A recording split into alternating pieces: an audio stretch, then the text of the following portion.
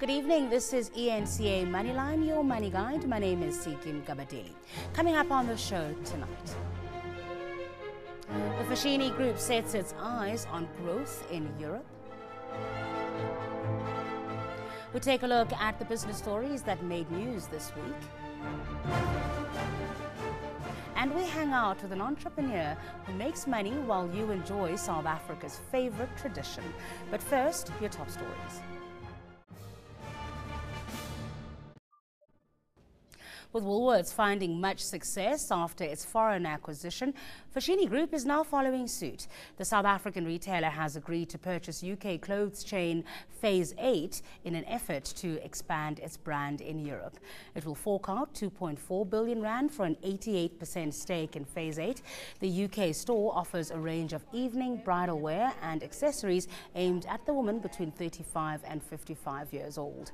In South Africa, the ranges will cater for mid to upper income customers. South African retailers have been struggling to grow without acquisitions as high inflation and unemployment reduced consumer spending. Independent PGM producer Northern Platinum has suspended its Zondereinde mine operations in Limpopo. The mine says this is to ensure the safety of workers and company assets during a strike. The National Union of Mine Workers says its members downed tools on the 13th of January and the workers' demands are policy related. The company said in a statement that operations were stopped over fears of intimidation, assault and threats of violence towards non-striking employees. A look now at the business stories that made news this week, and I'm joined by economist Mandla Maliga. Mandla, thanks so much for your time today. I think undoubtedly the biggest story this week was Eskom. Absolutely. And the meaning of this for the economy.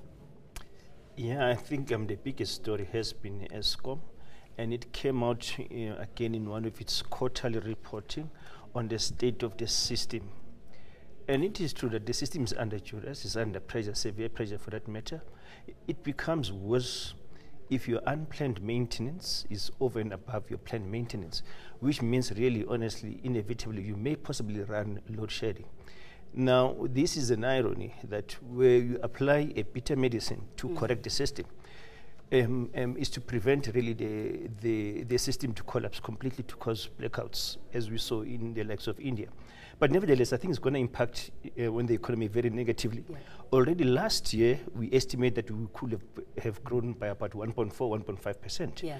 Now this year, we're expecting about 2.5%. Perhaps that figure going to have to be revised down.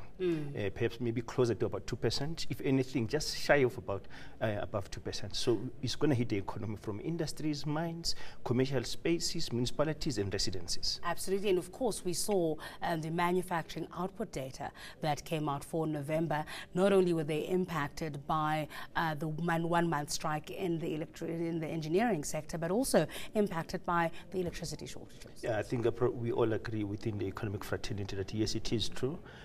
Amongst others, it was power shortages that hit our manufacturing. And this is a decline, really. That's why it's worrying. On a year-on-year basis, we're talking about a contraction of about 1.3%. However, 3 months to end November has been fairly positive. So we imagine that at least the fourth quarter GDP numbers could be impacted positively.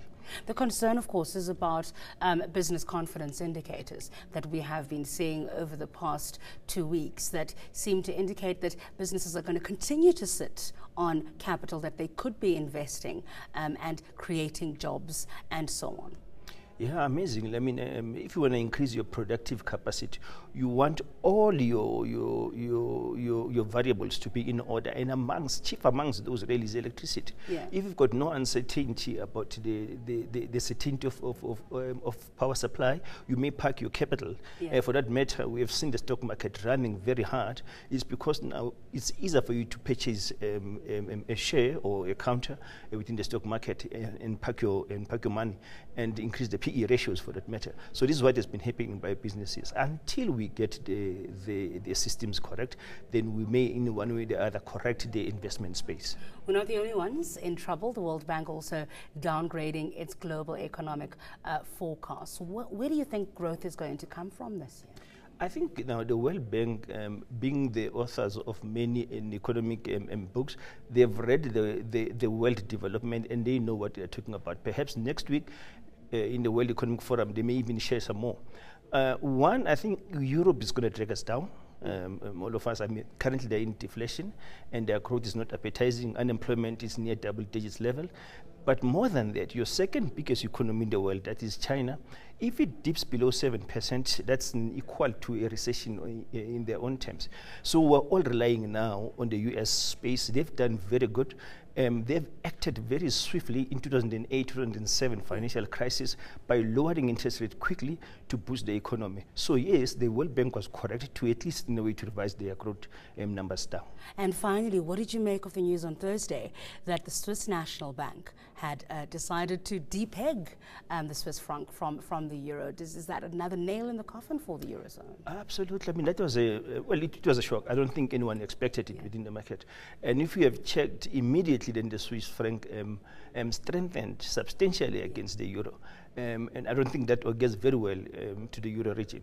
But again, it's in anticipation that there's a possibility of a QE equivalent in the euro area. Well, one way or the other, I don't know whether it's going to perhaps prove to be the medicine that the euro need, or is it too late? We know that perhaps it may be that what the euro needs, but it may be too late and too little. All right, we'll leave it there. Thanks for your time, economist Mandla Malika.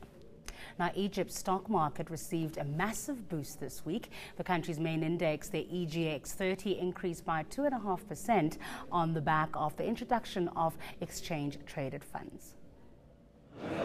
This week, Egypt introduced the trading of exchange-traded funds for the first time. It's part of efforts to encourage foreign investment and boost liquidity. ETFs are traded like a stock but allow investors to cover markets in various sectors at a cost lower than other investments. Other advantages include exemption from securities transfer tax, can be bought and sold quickly at a lower cost, less risky because capital is spread out. In Egypt's current system, the exchange-traded funds can be acquired from the 30 shares within the EGX 30. The head of the exchange says the launch is a strategic move to introduce a new financial tool which would allow the Egyptian capital market to increase its presence on the international investment map. We expected that the beginning of 2015 would see a great increase in share prices. When it was announced that the fund would enter the stock market, there was an increase in the index due to the buying of shares. Of course, it's very clear that this has created a turning point in the index. It is a breakthrough that we haven't been able to reach since 2008. The EGX is expected to list 10 new companies during the first half of 2015.